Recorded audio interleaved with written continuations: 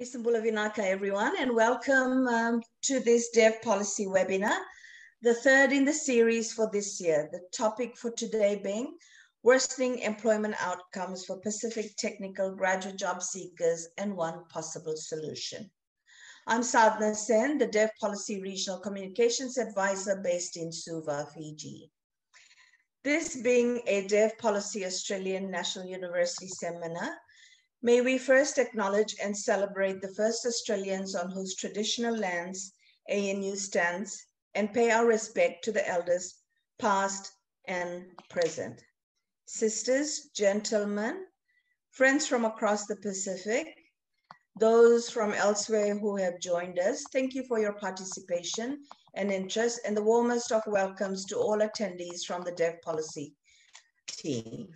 If you're joining us for the first time, the Development Policy Centre at the Australian National University is an independent think tank on aid and development with a strong focus on PNG and the larger Pacific. I am your chair for this webinar. May I also introduce you to Achika Okazaki, our events coordinator and co-host for this webinar. And as a former journalist, may I extend a particularly warm welcome to journalists from across the Pacific who may have joined us here today. To our panelists now, and in order of presentation, there are Stephen House. Stephen is a professor of economics and director of the Development Policy Centre. He's been working on PNG and the Pacific since 2005. Dr. Richard Curtin is a research fellow specialising in Pacific labour mobility and has been writing quite a bit on this topic, which you would have seen in the Pacific media. Richard and Stephen together have written the discussion paper, Worsening Employment Outcomes for the Pacific Technical Graduate Job Seekers, as well as the related policy brief, helping APTC trades graduates to migrate to Australia under the TSS, or the Temporary Skills Shortage Visa.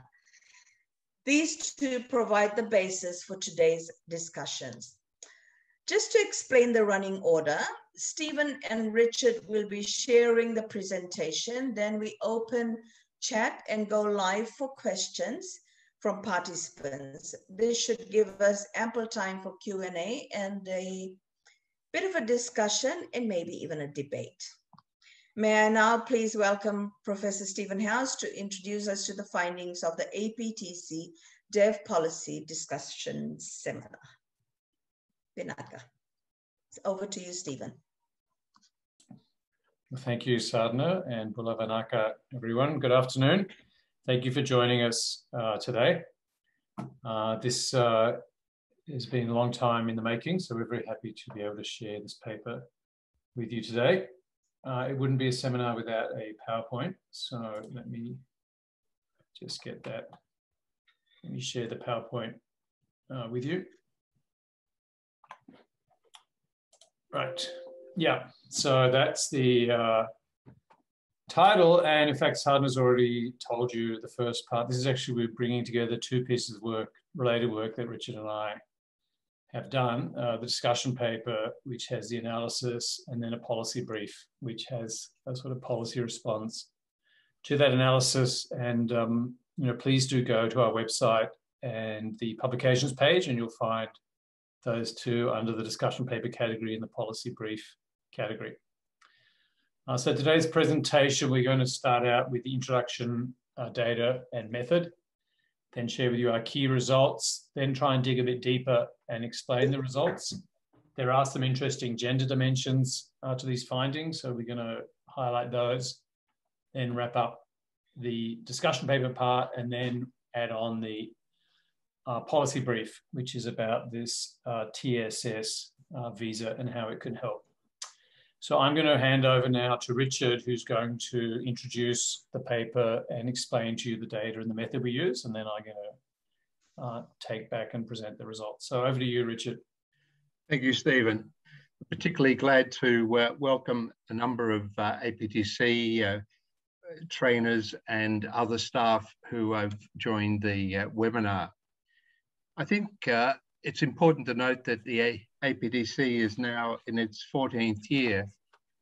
And this is unusual for an aid program, which usually lasts between 5 and 10 years.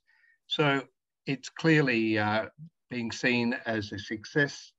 And that's been certainly the reputation of the APTC in the Pacific, where its graduates are highly thought of by employers and also Pacific governments who see the APTC as having played a significant role in lifting the standards of technical trainers in the Pacific more generally.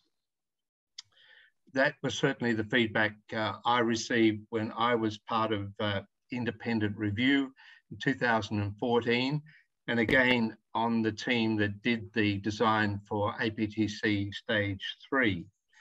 We went around each of the Pacific countries and got that feedback. Now, the issue of a key objective of the APTC was to promote labour mobility overseas, particularly to Australia. And it's important to note that that objective hasn't been achieved. And this is a consistent finding that's come from the Graduate Tracer Survey results, initially identified by Stephen Hauser, Michael Clements, and Colin Graham in a paper in 2013, published in 2014. And it was confirmed by my analysis of this same Tracer survey data with plus a more recent survey in the 2014 review. And the most recent Tracer surveys also have confirmed this, with the one in 2019 showing that only 3.5% of graduates had migrated overseas for work. Our focus in the presentation is on the employment outcomes of graduates.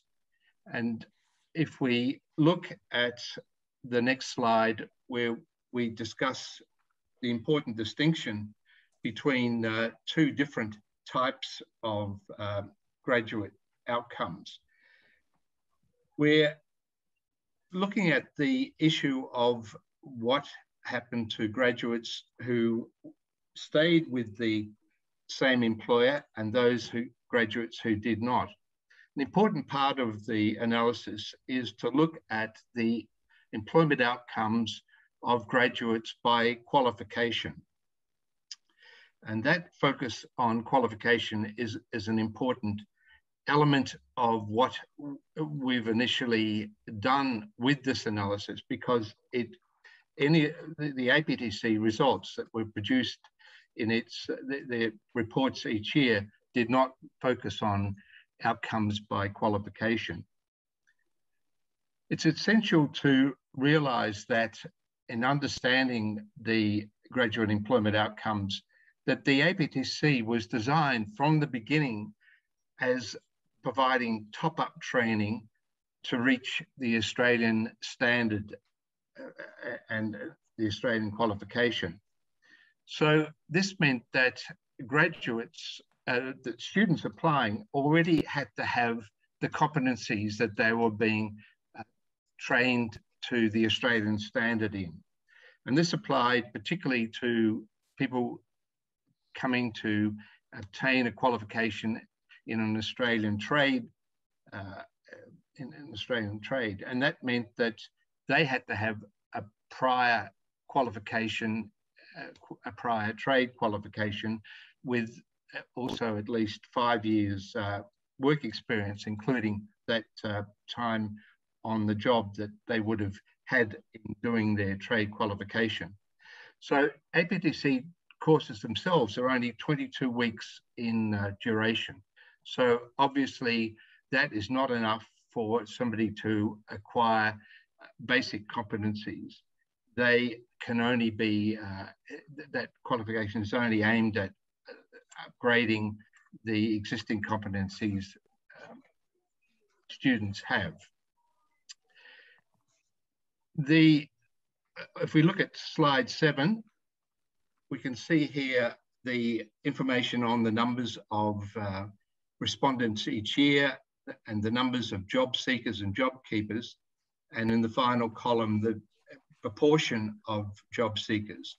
And that increases from 29% in 2019, reaching 46% in 2014, and then a peak of 51% in 2017 and 2018. So we can see there over time, the proportion of graduates who are job seekers has reached half of the total survey.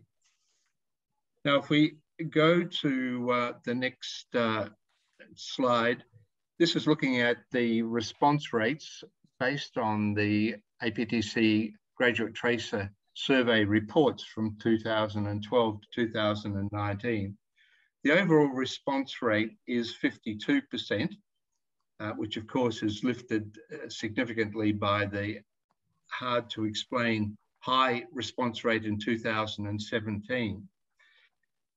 The response rates by country differ significantly, and that's noted in the paper.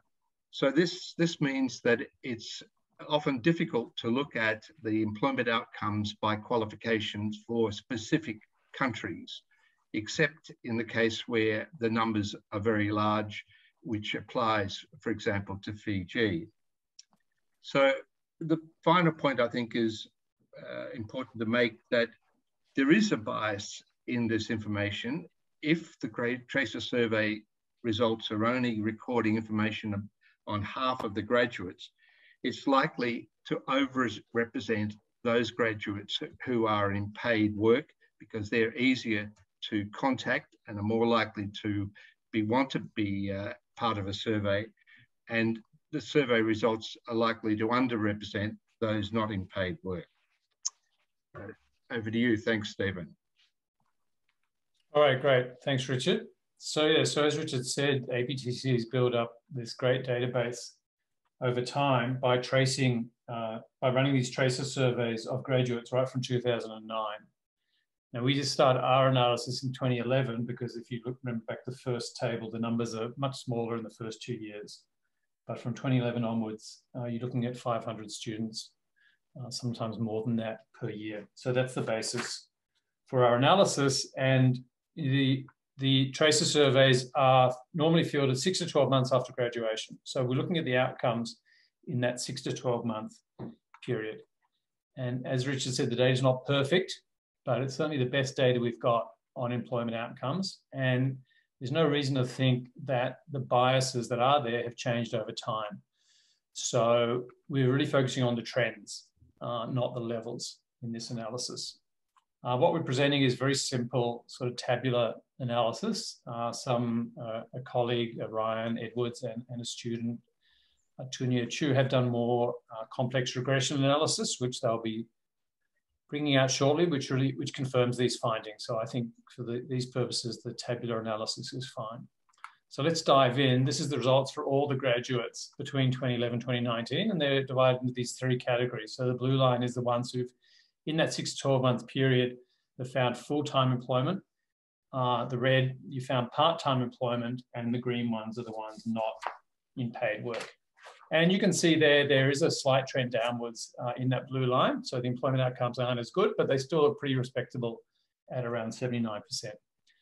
But, you know, our sort of first fundamental point is that this is a misleading way of looking at the situation, because, as Richard said, this is made up of both job keepers and job seekers, right? And it's about 50-50 each. Now, the job keepers are the ones who already have an employer before they joined APTC, and that employer is guaranteeing their employment after APTC. So they're basically on leave. So obviously, they're going to find a job when they graduate, right? And that's exactly what you do. If you look at those job keepers, they've all got a job, right? They're either mostly full-time, a few of them have got a part-time job, and there's a minuscule amount not in paid work, and actually they're volunteering, so they're at a voluntary job, right? But basically they're all at 100%. So we take them out of the analysis, right? Now I know some people are critical of that because it looks like, well, they're the successful ones, if you're taking them out, you're biasing the results. But they're just not relevant for our purposes, right? Because we're not trying to do a comprehensive analysis of everything APTC does. We're not trying to assess the productivity gains from these students, we're trying to find out what the demand is for APTC graduates. So you can only assess the demand when you're looking at people who need to find a job, right? We use this analogy of a cancer drug. You know, if you use a cancer drug on people who don't have cancer, well, obviously that's going to push up the success rates, right? That's just not relevant for the test. So what's relevant for our test are those roughly half students who need to go and find a job. And then we're going to look at how successful are they. So from now on, we take out the job keepers from our analysis and we focus on the relevant group, which are those job seekers, right? The group that have to go out and find a job. So this is the data for the job seeker over that same period. And you can see this trend downwards in those with full-time work. You can see the part-time work is fairly constant, and you can see a pretty sharp rise in those who don't have paid work at the time of the GTS. Now, there is a bit of volatility there. So just to get rid of some of the noise, here we present 3-year averages. And you can see you're starting off at 77% in full-time work, down to 61% in the intermediate period, 2014 to 16, and then by 2017-19, it's only 55%. As I said, part-time work, there's hardly any change, so you're really seeing people switch into that no paid work category, which was 9, is now 35. So, you know, those are pretty dramatic trends.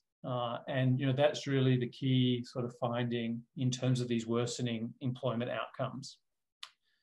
You can break up the analysis, as Richard said, by country and by course.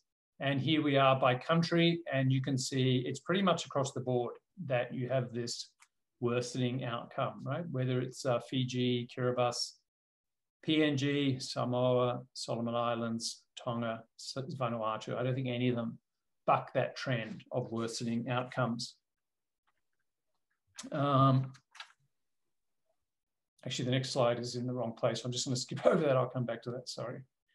So it's a pretty simple paper, and that's the main result, these worsening employment, you know, very sharply worsening employment outcomes. So now we want to go on. I mean, how do we explain those results that we see?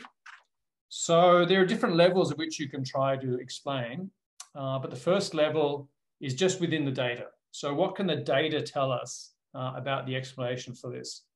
And there are really 2 hypotheses that we can test in the data. I mean, one possibility is that APT, because we know there have been changes in the sorts of degrees or qualifications that APTC has offered, and maybe APTC has shifted away from degrees in high demand towards degrees or qualifications in low demand. And so that's a sort of composition hypothesis. And the other one is falling demand, right? In fact, there haven't been big changes in composition. They're fairly minor. It's just that the same qualification is no longer in the same demand. So we can test this to some extent. We do know that there was a diversification in the second stage away from the sort of traditional trades qualifications towards newer qualifications. And we call those the stage 2 qualifications. APTC is now in its 3rd stage, I think. But in its 2nd stage, it introduced these new qualifications. It was things like individual support, community services, early childhood, youth work, disability, right? So different to the earlier phase, which was really, the first phase was focused on hospitality, carpentry, mechanical engineering, and so on. So those continued, the stage 1, but the stage 2 are added, right? And you can see that by the end of it, about 20% of the students were doing these stage 2 degrees, right? So that's the first sort of hypothesis. And it's certainly true that these stage 2 qualifications have worse outcomes. I mean, you can actually see that every year, but I'm just giving you the summary result here, right? Stage 1, 2/3 of them are in full-time jobs at the time of the GTS. This is only the job seekers. But stage 1, 2/3, stage 2, less than a half, right? And big difference in the not paid work. So that shift from stage 1 to stage 2 is certainly part of the story. And, you know, you can ask why APTC shifted, and we'll come back to that later. But there is another part, is that even for those original stage 1 qualifications, outcomes worsened. So here we're taking out the stage 2, the new ones. We're only looking at those original qualifications, that same 3-year blocks of time to smooth out the noise. And you can see there is a fairly sharp deterioration in employment outcomes. And in fact, this is the dominant factor, just because the majority of students are still doing stage 1. We've got 80% doing stage 1. So it's the worst outcomes for the traditional qualifications. It's the major factor. And then that shift to stage 2 is we regard that as the secondary explanatory factor. So those are explanations within the data. We can also, try and sort of speculate more broadly on what is driving this. That's fun to do and it's important, but we don't have the data, so it is more speculative. I mean, there are 3 ways you can explain this data once you step back outside of the data. One is that APTC, keeps pumping out these graduates. I think it's 15,000 in total. That's a lot of graduates into some very small and other small economies. And those economies just can't cope. I mean, that's a pretty plausible explanation. The second one is that the quality of the graduates has declined. Now, I doubt that the teaching quality has declined, but it could be the first people to enroll in APTC, they were like the best. Because everyone wanted to get an APTC degree, so APTC could choose and it chose the best. And now it's coming to the people not as good. I mean, that's possible, but of course, APTC is sort of the premier technical institute, so you'd think it could still get pretty good quality students. I mean, the third one is that it's just taking longer to find a job. So all these people do find a job, it just takes longer. Remember, we're only looking at 6 to 12 months out. And it is likely that, further on, people will find a job, although whether they'll find it in the field is another question. I mean, number 3, we just don't have any data for. So we're sort of, I think we don't take number 3 seriously. Number 1 and 2, it's more difficult to tell. Number 1 is certainly plausible, but, we don't have the hard data to back it up. All right, so that's in terms of explanations. Do feel free to send in any questions as I'm going. I'd be happy to take them. Otherwise, we'll do it at the end. I just want to go on to the gender dimensions because there are some, as I mentioned, some interesting gender dimensions to these findings.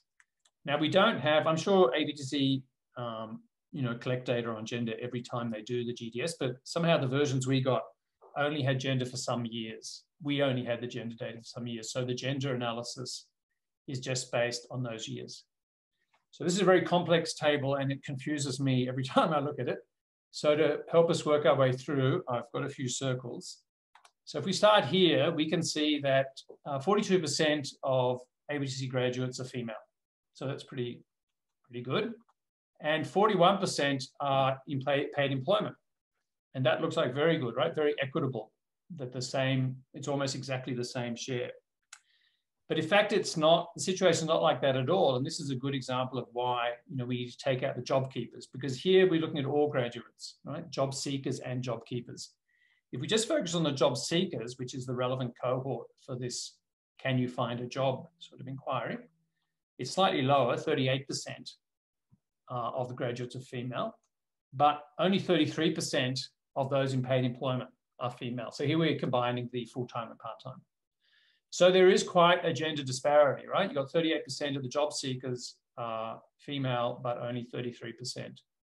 38% of the graduates are female, but only 33% of the graduates in paid employment are female. So what is driving that gender disparity? And in fact, you can see there are 2 factors.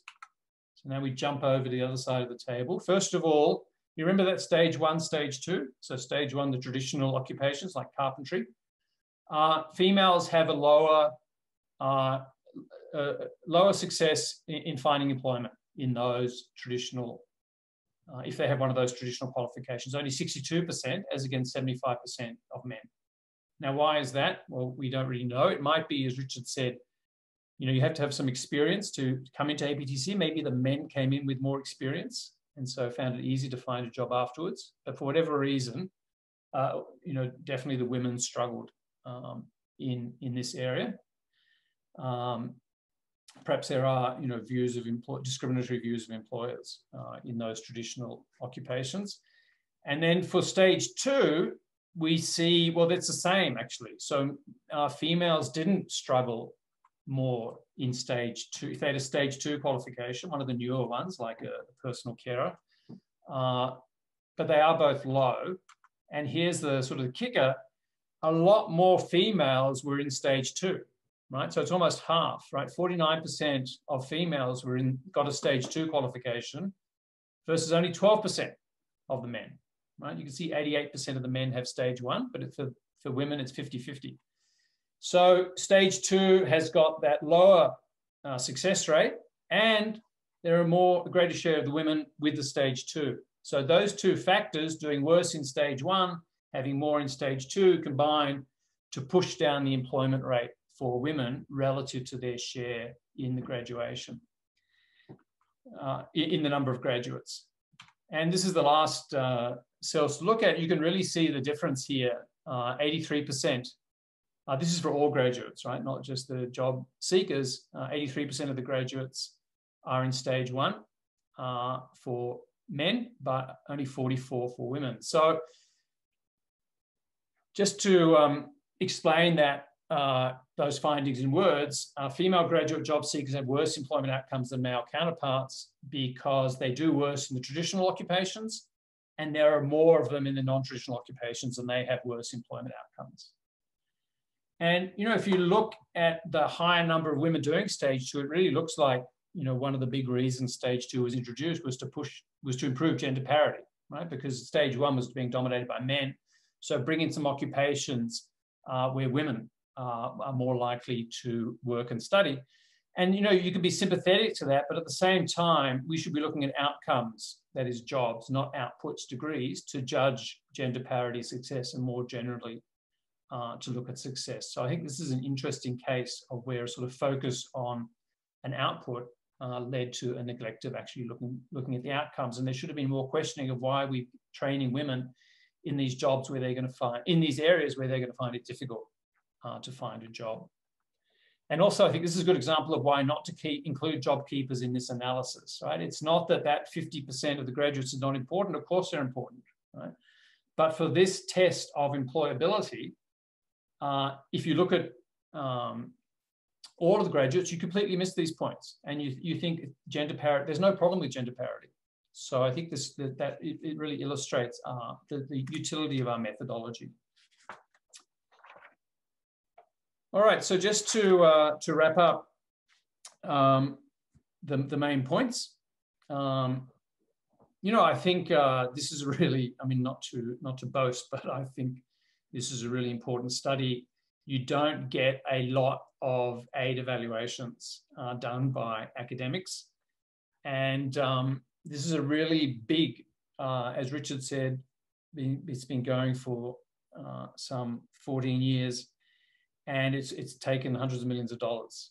So it's a really important investment. And APTC, to its credit, has produced this data over a long period that can be used to do this assessment. So I think it's an important paper. It's not a comprehensive assessment, but it is an assessment of an important aspect of performance, which is about employability or employer demand. I won't run through the specific conclusions again, but I will say, one of the things that this paper's made us think a lot about is that whole narrative about brain drain, right? And we have to be really careful about people leaving the Pacific because they're going to exacerbate shortages. And you've got to think, well, if there are these shortages, why aren't these people being snapped up? That is sort of the puzzle that we're left with. We know skilled labor is being imported, so there must be shortages, but then why are APTC graduates finding it increasingly difficult to find a job? Now, to go to solutions, of course, you could think about many different ways to respond to this issue. One, you could rethink the qualifications that you're offering, especially those stage 2 ones where we saw they're very low. And just to quickly, because I had that, here's some individual qualifications. And you can see some of them, it's only 30%, will find a job within 6 to 12 months, right? So you can definitely rethink your offerings. You could also publish some of this information so that the students know, like, should I be taking this course? What chance have I got of finding a job? To do that, we do think you need to increase the size of the GTS. And of course, it is difficult to push that response rate up, but I think it'd definitely be a very worthwhile investment. Of course, it'd be very useful to track graduates further down the road. We're looking at the 6 to 12 months through the GDS. What happens in 2 years or 3 years? That would be another very interesting project. And then the final solution is to promote labour mobility. Right? That was from the very start, APTC was intended to promote labour mobility. And of course, if most of them want to work overseas, if you ask them, and that would definitely improve the employment problem.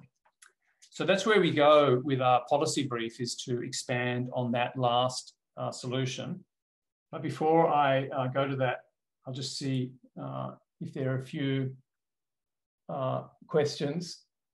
Yeah, so let me just go. Dave Green's asking, was there any data on promotion of job keepers within existing employers?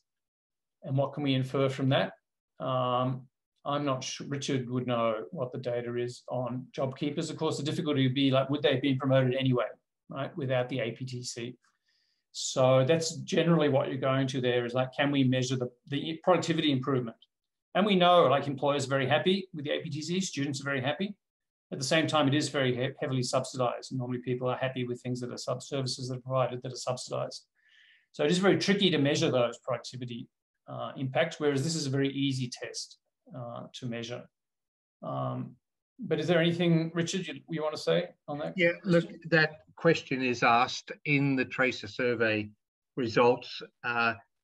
Look, there obviously some get promoted, but it's interesting that there is a large proportion of graduates that don't get a wage increase or a promotion out of their training. So that leads to an issue of, to what extent are employers recognising those skills, placing a value on those skills.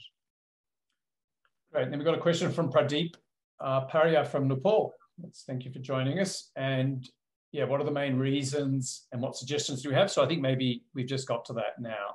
The reasons relate to that composition effect and the falling demand effect. And we speculate on some of the broader reasons and the solutions we've just presented.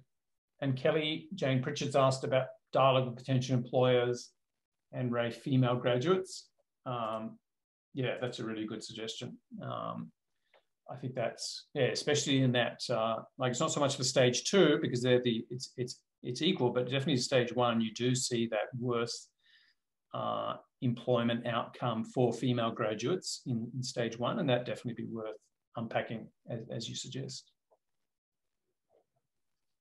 Okay, so we'll go on now to what we call the TSS solution. The TSS is a temporary skills shortage visa. And when we say the solution, we don't mean it's the only solution, but I guess this is the solution we've been.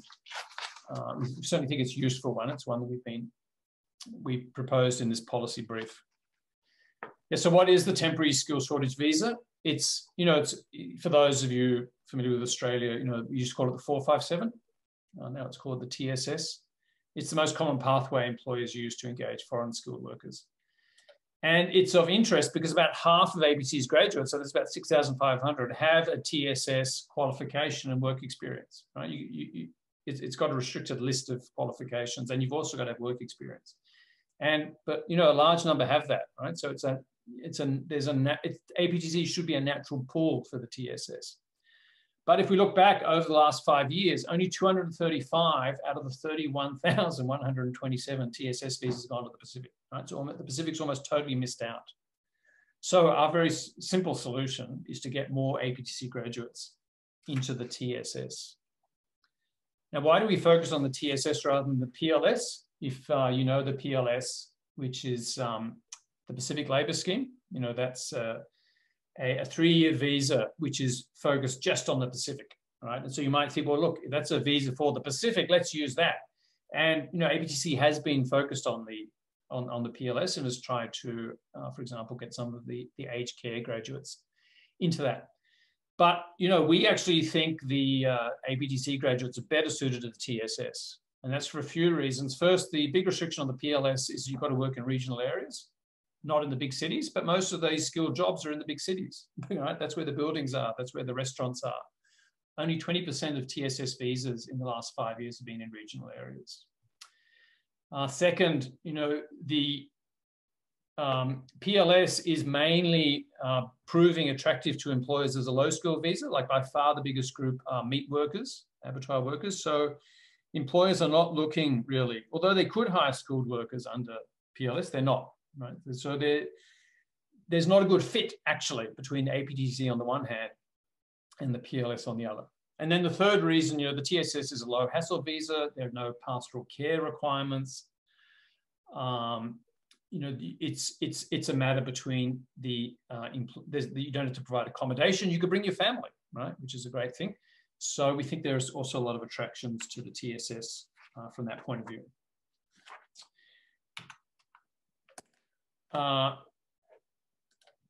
Why now? Why is now the time for this? Well, actually, because of COVID, you know, you might think like, why would you push labour mobility during COVID-19? But in fact, the Pacific is in a strong, that's a strong sort of argument for COVID-19 because, sorry, it's a strong argument for Pacific labour mobility because the Pacific in general has done very well in keeping COVID-19 numbers down, right? So in terms of Australia looking for safe places to bring in migrants, it's going to be looking to the Pacific.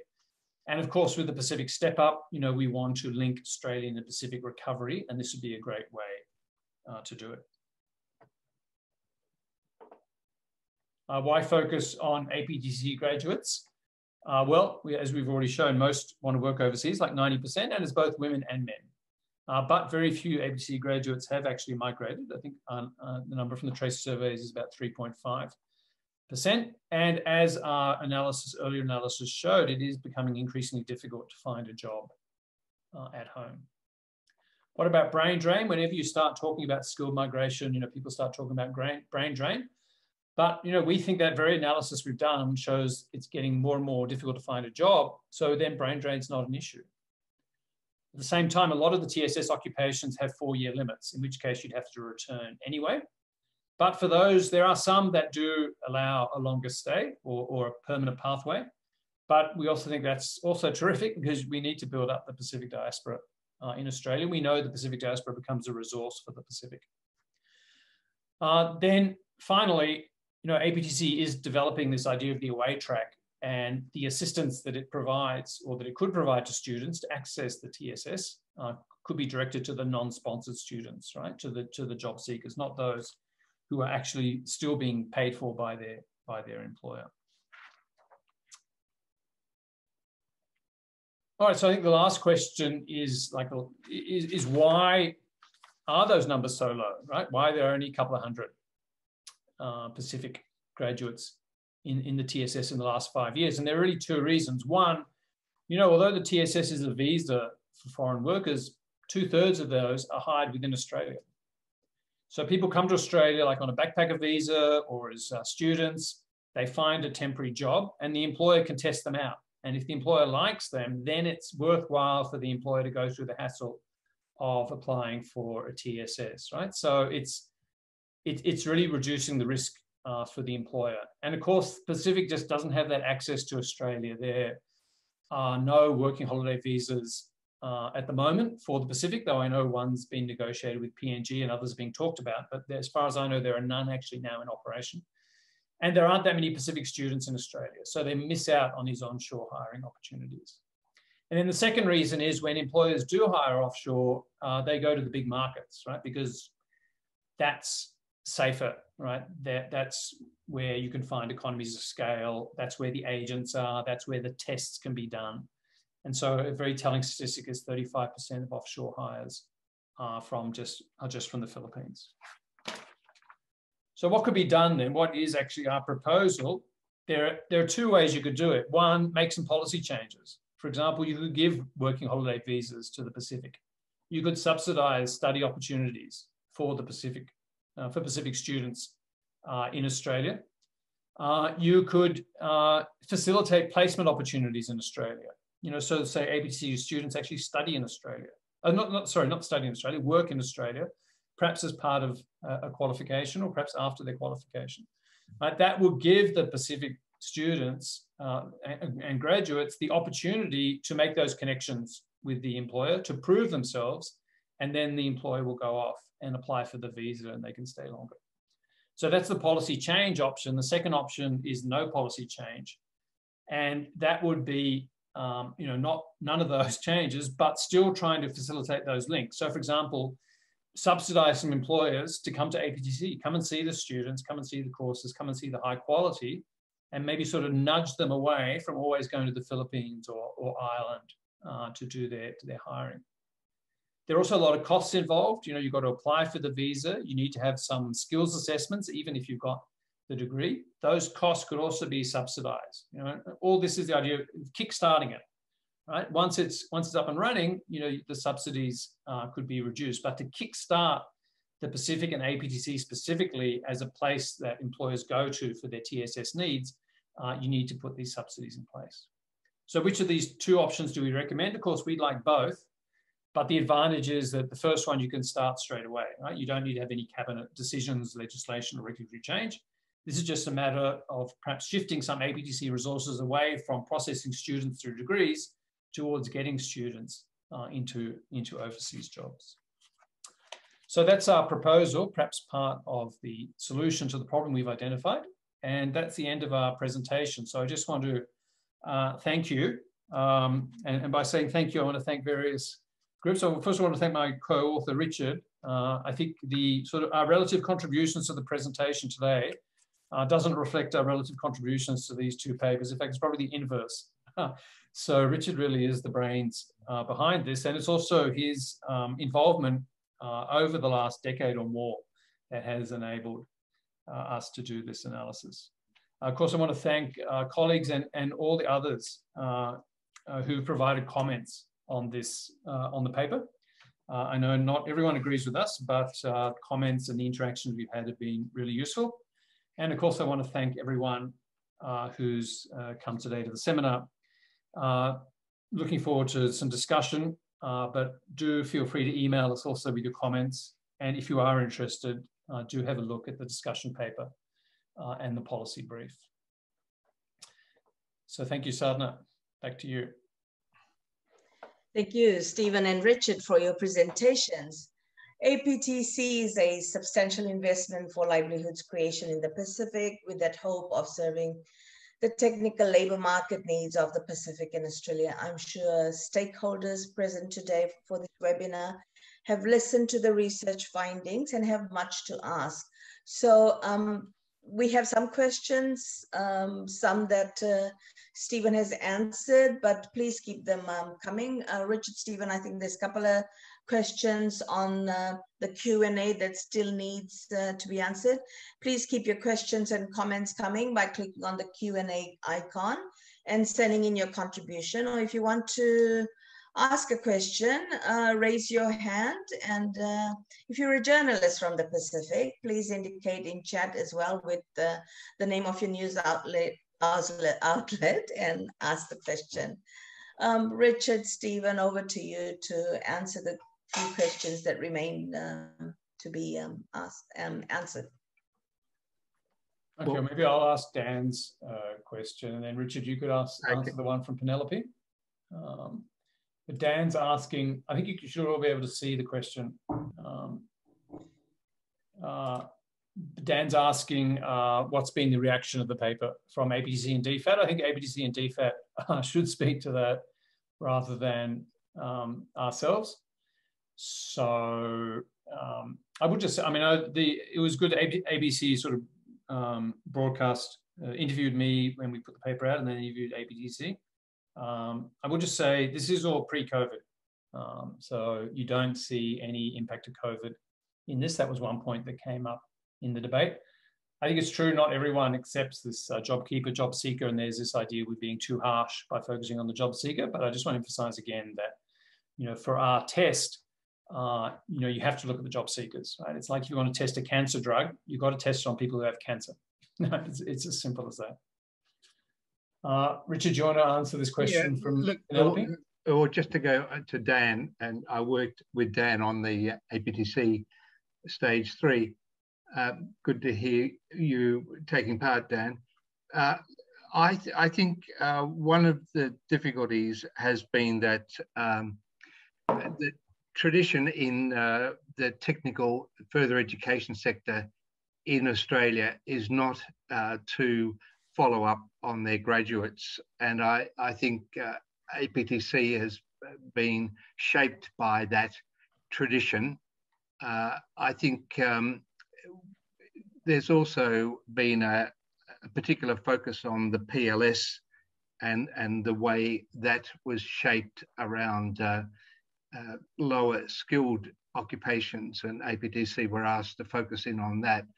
So I think there is a significant opportunity for APTC to stand back and realise that they can move in a new direction, particularly one that will have a significant impact on giving access to a number of APTC graduates to longer term work in Australia. Now on Penelope's question, what can be done to contextualise localised training? It's important to realise that the training actually is according to Australian competency standards. That's the value of it, and that's the focus. I think the important point because of that is to realise to what extent does the domestic labour market want those skills. And as I said earlier, there is some evidence that a significant proportion of employers actually don't pay a higher wage to graduates, which could be a good indication that they don't see the particular need for those skills, or they're operating in a labour market where they don't think there's a need to do that. So really the long-term answer is for those graduates to be able to employ those skills, those competencies that they've shown in an Australian context, or into with those employers that want that level of skill. We've got another question from one of the participants.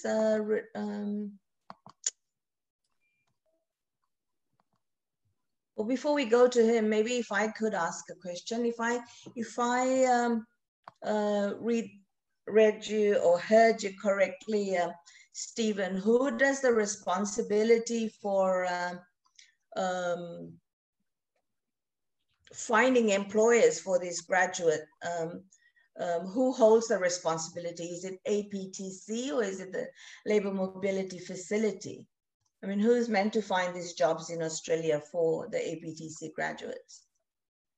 Well, the graduates are. The graduates are responsible themselves for finding a job. It's their responsibility. But obviously, if they're not finding jobs, then you've got to step back and say, well, are we offering the right qualifications and the right number, and are we targeting the right markets? So I think that's the broader response. Once you look at this individual at the individual data. Yeah.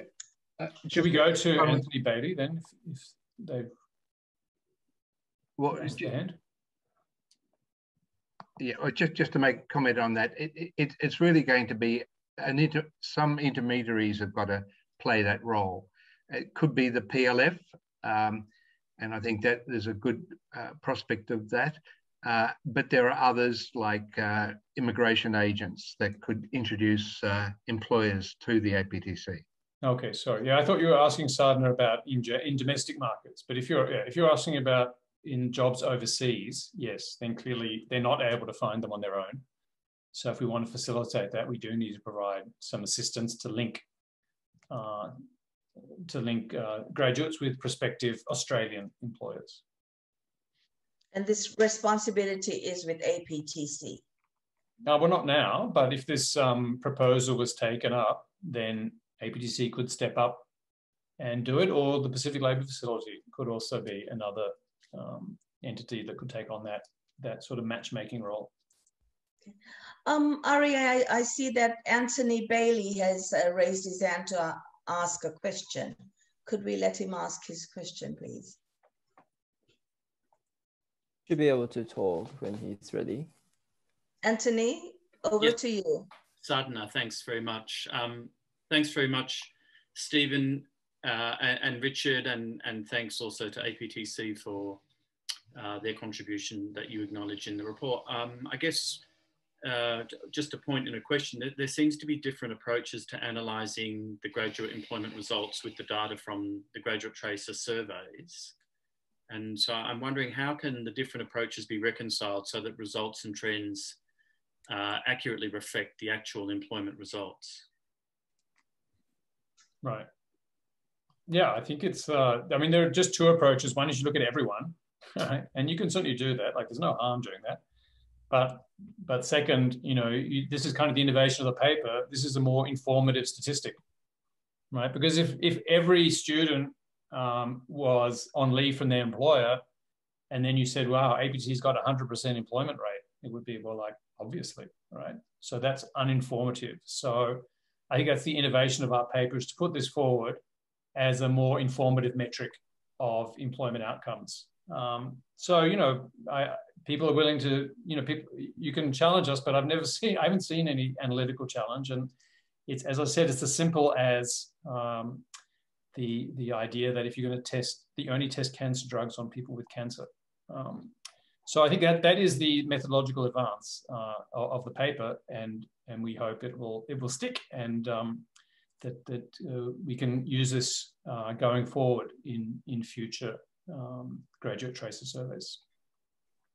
Just to make a comment, Anthony, also it depends on what the purpose is that you're using the analysis for. If you want to, for example, move to a situation where Pacific students are being asked to invest more in paying for their course at APTC, then you need to provide more accurate information about what the employment outcomes will be for that qualification that they're looking at. So that's where you focus in on those who are not in continuing employment, but those who are out there as job seekers. So I might just take a couple more of the Q&A questions. So Elizabeth Jackson's asked about the Pacific Labour Facility. So yeah, again, I just say, I mean, we've had some great engagement with DFAT, APTC, PLF, and others, but it's obviously up for everyone to speak. And if people are welcome to contribute here today. And Sue Ellen O'Farrell's asked about, like, if you went down this TSS path, what about the welfare implications and what welfare support would be provided? And yeah, the real answer is it wouldn't, right? And the reason for that is that, you know, you're treating them as, you know, like all the other 50,000 who get the TSS visas. I don't think you'd want to have, you know, special additional restrictions for the Pacific on the grounds that they weren't able to.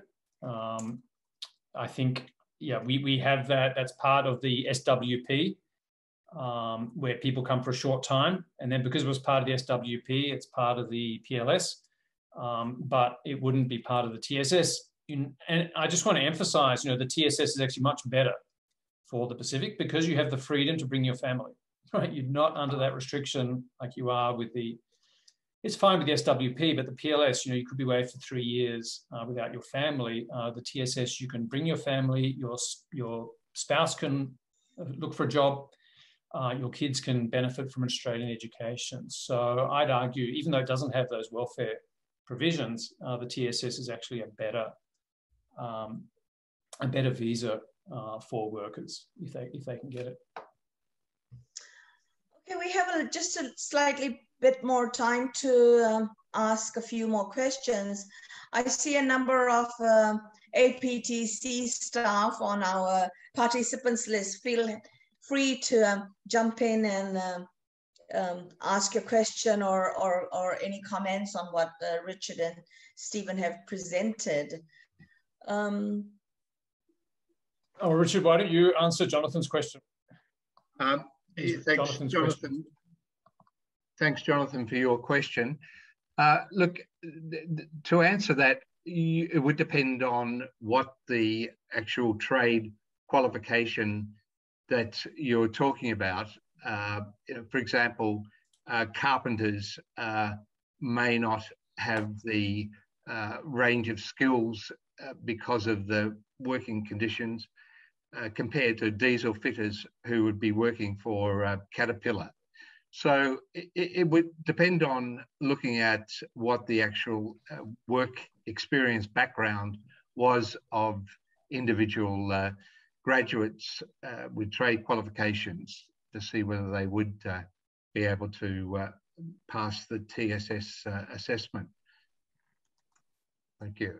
But we estimate about half, Richard, don't we? Have the will meet the requirements. Potentially have qualifications, and work experience. Whether they then have the relevant, they'll have relevant work experience, but whether it's the sort of competency level that Jonathan's talking about will depend on the actual work, who their employer was.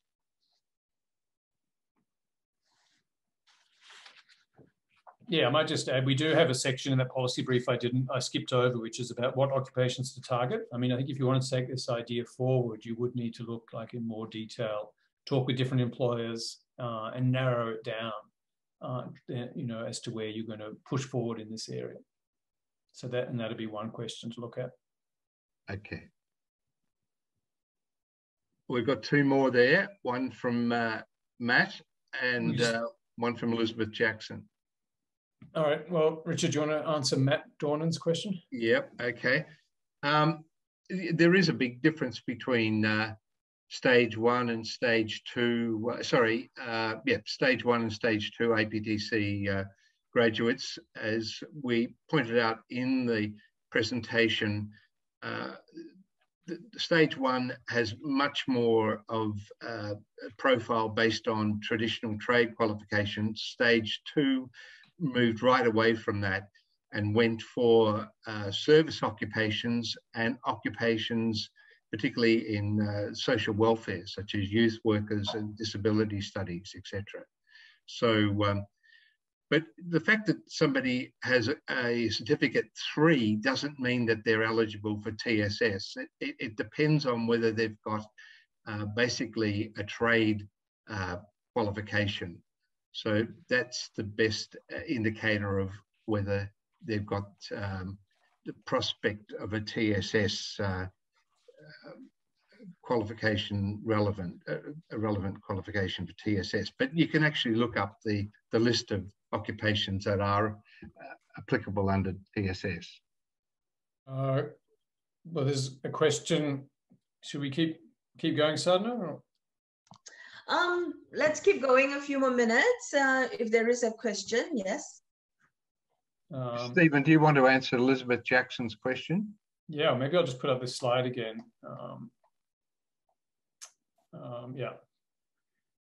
Her question is, what are the explanations for the employment outcomes of job seekers? Did you consider particularly of domestic markets? To what extent would broader employment and economic trends in the different countries have impacted on outcomes? Yeah, so I'll just share this slide, which I hope you can see, which shows it by country, because the question is about those domestic markets. Yeah, it is surprising that even some of the bigger markets, like say PNG, like Kiriba's a small market, right? You might think it's going to be saturated pretty quickly. So it would fall from 71% to 54%, but then PNG, right, 75% to 49%. So it's, you know, it's across the board, right? I mean, maybe it's a bit less in Fiji, but, you know, even the no paid work in Fiji goes from 18 to 32. So, I mean, it's really dramatic in PNG, but it is pretty much across the board. So I think we have not been able to come up with sort of a country-specific explanation for these findings, I'm afraid. All right, I'll answer the one from Jonathan Granger. Has consideration been given to training visa subclass 407? That is an interesting suggestion, and it suggests, as we said, other policy options, including giving opportunities for APTC graduates to receive training in Australia after they've qualified. So that's good to have a concrete suggestion made about that. Okay, do we see any more questions? I'm losing track of those, but it looks like we're, that's all we have time for. Richard, Stephen, any last words before we wrap this up? Well, I just say again, thank everyone. And, you know, it's never easy when you release something critical, but really appreciate everyone's engagement. And just want to re-emphasize, this is a really big expense and utilization of the aid budget, ultimately taxpayers' funding. So these kind of questions are sort of important and really are central to our mission, I guess, at the Development Policy Centre, where we have a strong focus on aid effectiveness and also on labour mobility. So yeah, we appreciate the chance to do this work. It's great to have the data on which you can do the analysis. We hope we've been able to add some value, and definitely we want to continue in this area. So please do get in touch if you're interested, and do send us your comments and thoughts. Yeah, and I'd just like to thank Nick Crosling. I noticed he's just lodged a comment thanking us.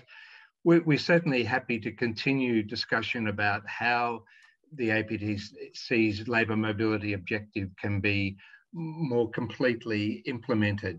The brief that policy brief we've put together is just the start of it. It requires further follow-up work to get more on-the-ground information from people, talking to people like Jonathan Granger, who's joined conversation today. Thank you. Okay, if some of you want to stay on a bit longer and have a bit of an informal discussion with Richard and Stephen, do so. And we encourage you to pursue the discussion beyond this seminar by getting in touch with Richard and Stephen via email. And of course, with APTC on ways we can maximize on the remit it was set up for, while keeping in mind there's going to be adjustments that are needed, that are required for unemployment with COVID-19 and the currently closed borders. Thank you all for joining us. Look out for future Devpolicy seminars that we hold fortnightly. Go to devpolicy.anu.edu.au for details and register. Vinakavakalevu, and stay safe. Modemanda. Thank you.